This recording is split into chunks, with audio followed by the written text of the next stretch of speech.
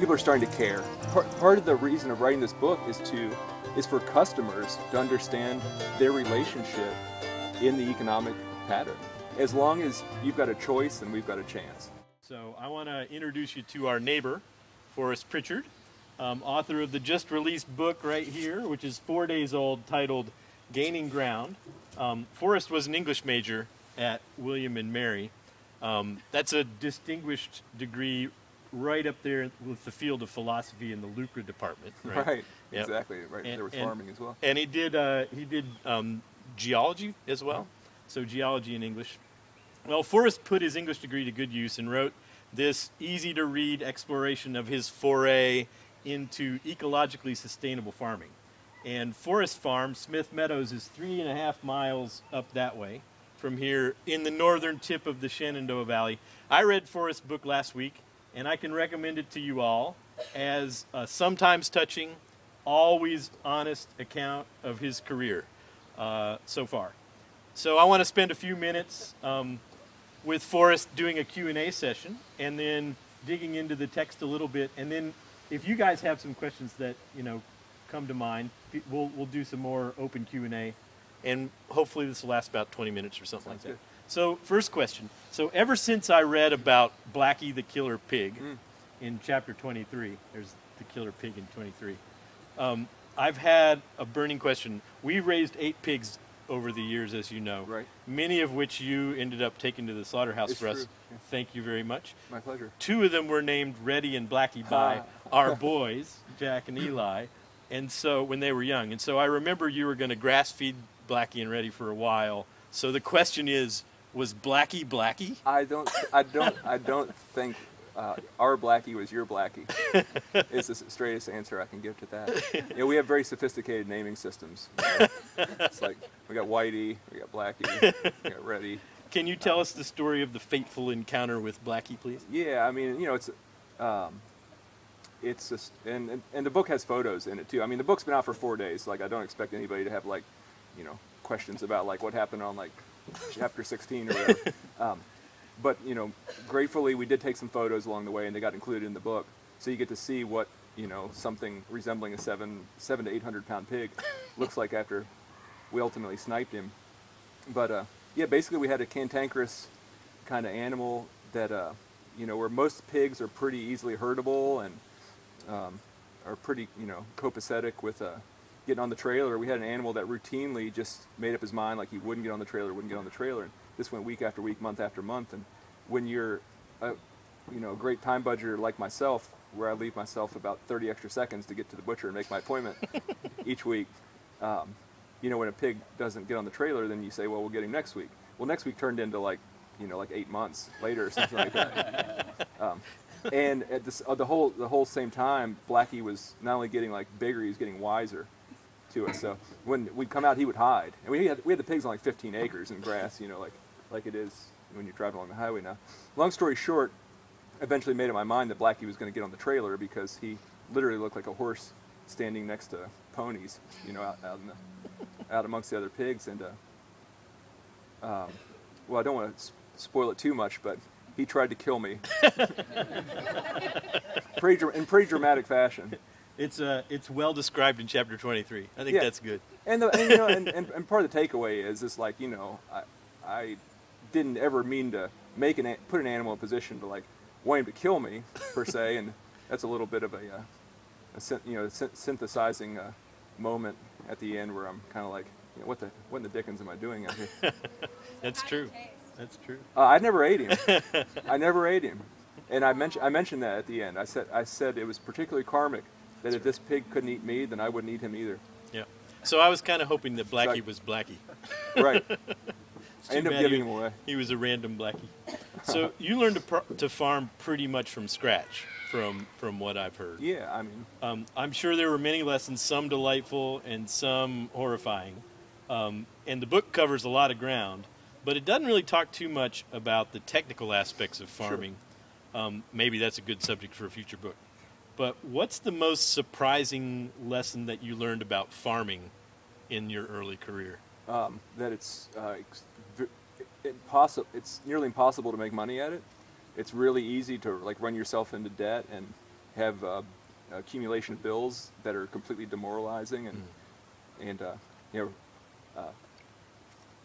really positive thoughts here, right? You asked the question. Yeah, I mean, But you did it anyway, right? Yeah, So- yeah. What can I say? Like, that was our reality. I mean, I don't have to like talk very long to anybody in Clark County or Jefferson County, or pick your state, or pick your part of the country, that doesn't empathize with how difficult it is to pursue the farming dream as a dream and an avocation and an occupation, and have all those things intersect and still be able to stay solvent at the end of the month. Right, right. Tremendously difficult. And your story in the book shows how to do it to some extent. Yeah, well, it shows like how blessed I was with time and a few like lucky breaks, I'd say. So you started at a farmer's market in Berryville, and you're back, I hear tell. It's true, yeah. So that's cool. And then you moved on up to Arlington and DuPont Circle and Tacoma Park. Do you still have to truck stuff in to make a living? Well, yeah, and I do that personally. Tomorrow morning I will be driving our truck to DuPont Circle in Tacoma, because I love what I do. Yeah. I wouldn't trade it. Like, I'm gonna go on a book tour for like the next month or whatever. But that's just because I got a book that the story needs to get out there. But as soon as that's over, I'm back to driving my truck and doing what I love. So here's a question. You know, this local farming phenomenon is an interesting thing. And to some extent, you know, Washington's local. It's only 50 miles. Right. But is the radius, you think, shrinking with the growth of the local food phenomenon? Is that why you're back in Berryville? And what's the ideal kind of service radius of a farm like yours? That's a great question. And that's I think that's going to vary whether you live in San Francisco or you live in Nebraska or you live in Vermont. I mean, I think there's going to be some farms that are going to have a willing audience in their backyard, and that's going to be financially sustainable to people. And at the same token, there's going to be people like in Oklahoma that are going to be saying, look at this guy, isn't he lucky he's got Washington, D.C.? Yeah. Well, I remember in the book you talk about, you know, these people who say, can't you just please ship us some of your stuff? And you say, well, why don't you find a farmer in your area to buy from? And my question is that a normal thought that a lot of people are having, or is this a thought that is pretty new that you're trying to spearhead in terms of the local farming phenomenon? I cannot. Joel Salatin can't be meat king of the world. Wendell Berry can't be like, you know, whatever king of Kentucky. Okay, we have to have scores and hundreds and legions of sustainable farmers out there that are inspired, and their sustainability is an economic sustainability. Right. Okay. And so you'd think there would be kind of a radius around a farm, yeah, sort of, but I guess it depends on what urban areas are nearby and all that. Yeah. And you know, and part of the reason of writing this book is for customers to understand their relationship in the economic pattern. Is to say, like, look, we can take our values, whatever we value, you know, if we value like landscapes and local food and supporting sustainable farming, and vote with our dollars. We can shift our buying habits and make sure that these farms are in business year after year. And towards the end of the book, that's got very little to do with Smith Meadows or Clark County. Right. You know, that's a much bigger idea. Yeah, absolutely. And it's very clear, I think, in the book. Thank you. So this question's a bit of a challenge, and you don't have to answer it. Some of the interesting emotional tension in your book comes in your relationship to your dad, Ed. And I knew Ed briefly because he was good friends with Amy's dad. Of course, yeah. As I'm sure you know. So for me, there's this note of defensiveness and perceived need for acceptance in the book a little bit.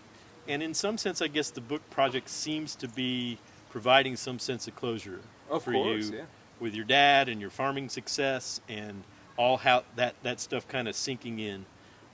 So, you know, you in some sense simulate your dad's reaction to your success in the book, I think. Okay. And that's just my read. So I'm sure he'd be very proud, just so you know. Right. And we are all very proud. So thanks for doing what you did. But did you take up farming as an act of adolescent rebellion? I never really considered that. I mean, I think that's a plausible, you know, extrapolation.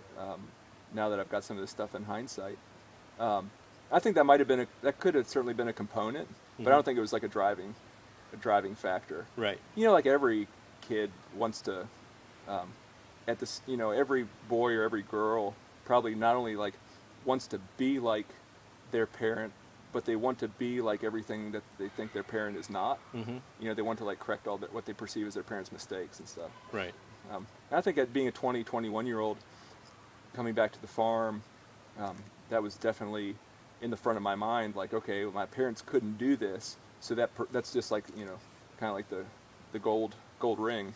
Right. Like maybe I can grab a hold By of God, this. I gotta do it. Yeah. Yeah. But I mean, I think a lot of what motivated me, like I said, that was a component.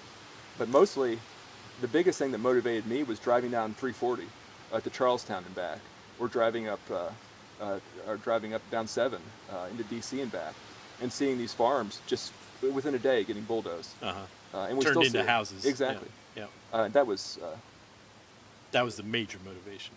yeah, that was like no stretch for me to say, like, if there's bulldozers there, like you see when you drive down the Dulles Toll Road tonight, if you care to take a field trip. Right. It wasn't hard for me to say, like, look, we're not getting our bills paid either. We better do something. Right. Right.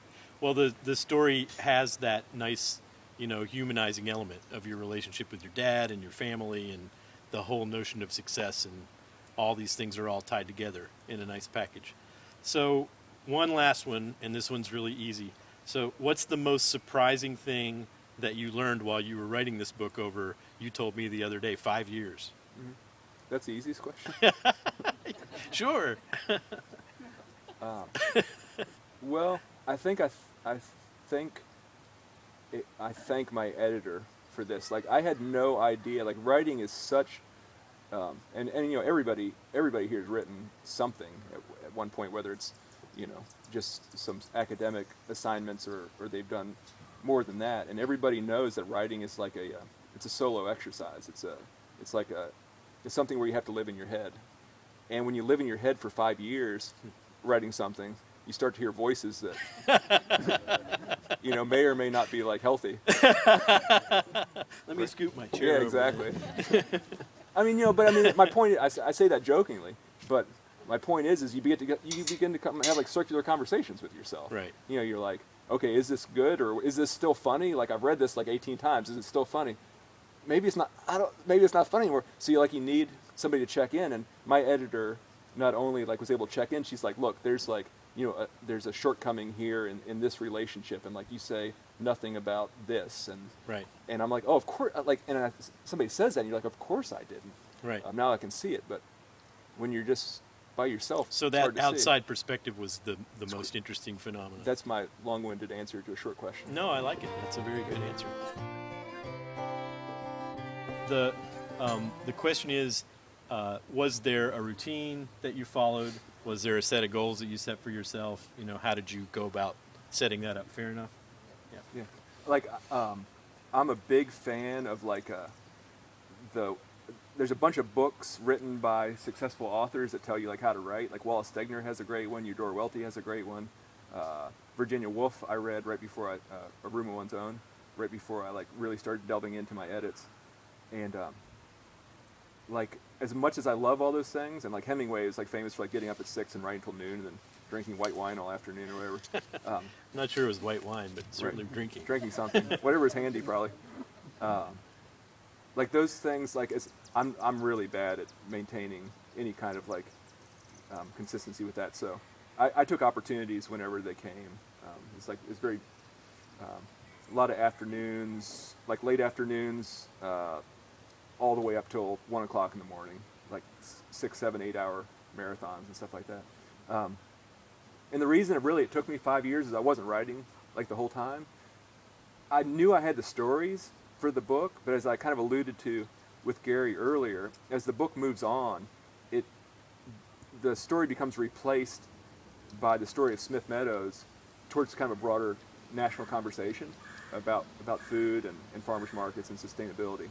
So I had the stories, but I didn't really have, it took me a couple more years of standing at farmers market and talking to people and finding out what was important to people, what's on people's minds, to say okay, this is where the book, to synthesize that into some arc. Yeah, and otherwise it was just going to be kind of a collection of I think you did that well. Thank you. I think you did that well. So the question is about local food and whether people are consciously purchasing local. And I guess that's a phenomenon that would certainly look different from a farmer's market than, say, from Giant. Exactly. If you interviewed people. Right. So I'd have to answer that two ways. Like, for me, it's like, absolutely. But I'm like, I'm so biased, it's preposterous. I've like immersed myself in this culture. So I do 99% of my business by driving my truck to farmers markets and, just kind of wading into that and letting it wash over me every weekend for years. So for me to say, like, yes, that's the way it is, would be like foolish.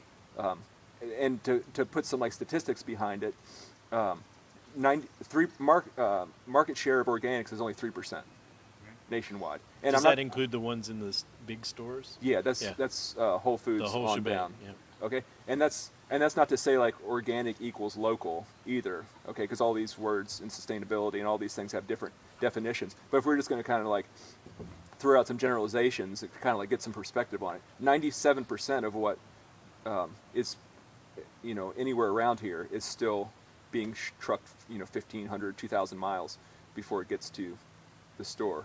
So I guess to follow up with what Chris was asking, do you think that the phenomenon is growing, and how quickly is it growing? So with knowing those two things, what it is doing is growing at a hyper growth, what they call, like from a business standpoint, it's in hyper growth, which is largely unsustainable. Usually, it's like 30% growth, 40% annual growth. In the late 90s, when I was selling at Berryville farmers markets, organics was a fraction of 1%. Okay, it was like 0.1%, 0.2% of all the food, and now we're at 3%. Well, that's a tremendous redoubling over like 13, 14 years since then. That's like 500, 600% growth, which in a down economy, I mean, all we hear about is like how bad the economy is. Okay, we can't turn on the TV without it being a bad economy, and yet during this whole period, like local food has just like exploded, the demand. Well, that sort of bodes well for it if you think about current economic trends and the economy turning back on. Sure. It seems like that'll provide accelerant for this local farming phenomenon. As long as we got the farmers. Yeah, as long as we got the farmers. Well, we got one close by. So well, we're going to make some more. I'm not even going to take that one. Anybody else? Community or food is the question. I think to be like a little bit more general, people are starting to care. People are like actually starting to like give a insert expletive about where their food comes from. They want to know that the animals were raised humanely. They want to know that their food isn't loaded full of like preservatives and food coloring and antibiotics. They want to know that by buying that food that they're contributing to a sustainable salary for a farmer. They want to know that they can drive out to the farm and visualize transparent growing methods. It's like a spectrum. It's a spectrum of caring, I would say. And it's contagious. It's like the best positive peer pressure you can imagine. So the question is, in light of the Monsanto decision in the Supreme Court, is there some chance that GMO can be on the downswing, I suppose, because of this local food phenomenon? I'm going to invent my first soundbite ever. Okay, right on the spot. You're watching it happen. As long as you've got a choice, then we've got a chance. Okay, that's a good soundbite. You heard it here first. Okay, fair enough. And I take that sarcastic cheer. A good. No, it's a real cheer. No, I mean sarcasm wasn't the right word. Good-natured ribbing, so to speak. But that's the best way I can articulate it, because if we have no choices, then we have no chance. Okay, and in order to have choices, we have to have farmers that at the end of the year they can like look at their bills and like, I'm going to do this again. Like, right. I'm going to come December, I'm going to wake up on January 1st. I'm still going to be a farmer, instead of like I'm going to be looking on Craigslist for a job. So the question is, what's Forest doing to help other farmers? Not enough, not fast enough. Whatever the answer is. Well, one of the things that I already alluded to in the book is you said people call you up and they say, please, can you ship us something to, East Jesus? And you say, well, why don't you find somebody local to buy from who's trying to do the same thing I am. And one suggestion was there were a whole bunch of people who said, well, we don't have any local farmers. What are we supposed to do? Right. And you said, well, why don't you go to a local guy and convince him to become a farmer? Exactly. Because there's some demand. And that was a really good idea. Well, and you made reference to, west of the Mississippi, this stuff isn't catching on. Well, have any of these farmers ever been asked by customers to like grow food for them? Probably not. I mean, not from the feedback that I get, like from my blog, from like farmers in Kansas or Iowa. They're like, oh, this is really beautiful that you're doing, but I don't know if this will play in Peoria, as they say. Literally. Yeah, right. So the question is about food hubs and whether or not food hubs would hurt the business like Forest farmers market business, or be a good thing, or augment it. Unequivocally, I say augment. Okay, because a rising tide always lifts all boats, and this is about food. We're talking about like food. Okay, I'm not talking about like, is Cisco going to sell? Turns out you need it. Right. I'm not saying it's like, is Cisco going to sell a router? Is like EMC going to sell a new storage device or something like that? And this is something that all of us have hopefully done today, is eat. Okay. And like, let's just step back for a second and think like about, like you say, the food hub, great option. Okay, it's just in your own personal experience, how much more aware have you guys become of farmers markets in the last 10 years? How much more do you know? Does everybody know what a CSA stands for? Mm-hmm. Could you have told me 5 years ago or 10 years ago what a CSA stood for? Confederate States of America. Exactly. Yeah. Trick question. Sorry, I forgot. I'm still in the South. You are in Virginia. I'm 2 miles from West Virginia, which is its own place. So it's independent. Yeah, exactly. Yeah, CSA is a motorcycle. That's a BSA or something. Anybody else have a question? But I mean, JC wants to know whether we should restructure the way that we do farm subsidies and the whole farm bill and all that jazz.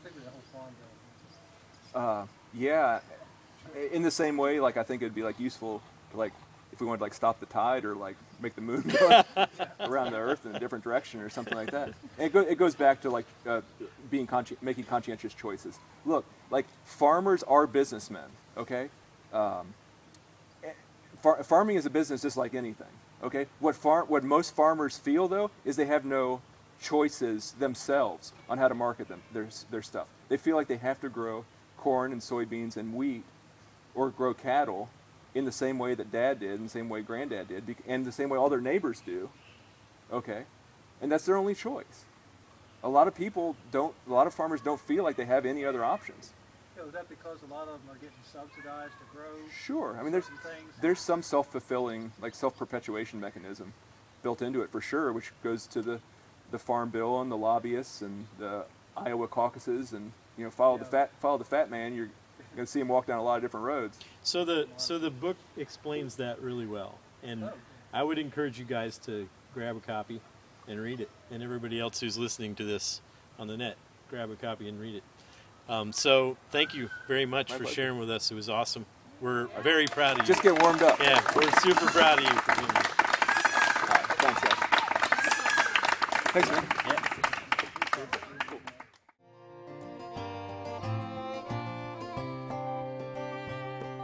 The people are starving in the mountains here. Depression is upon us for a third straight year. You can't make a living as an honest man, so people try to make it any way they can.